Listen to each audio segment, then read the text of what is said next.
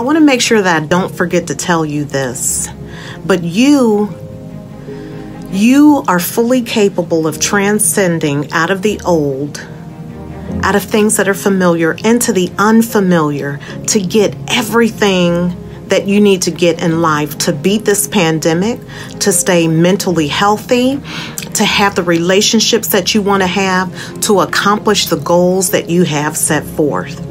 Hopefully, through some of the things that I've shared with you, I want to affirm you that it's your birthright, it is your inheritance, that you are your Father's blessed child. And when I say Father, I'm talking about a spiritually heavenly Father. Some people refer to it as the universe. But what you put out, you will get back. And everything that you've been through is not for naught. You will get double for your trouble. I know it may seem hard. I know it may seem as if you're by yourself, but you're not alone. There are other people that are going through what you're going through. And during this time of the pandemic, I know that we see politically all kinds of things going on, corruption.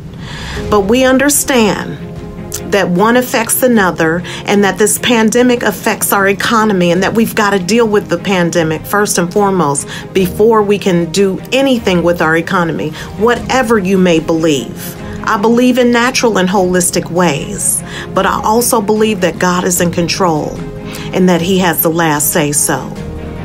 If you have not heard it enough, know that you are more than enough. You are here not by happenstance. You're here for a purpose. Figure out what your purpose is.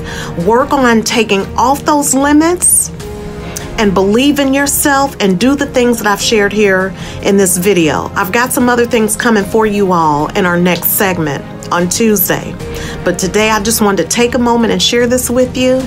And I want you to continue to have a wonderful, blessed day.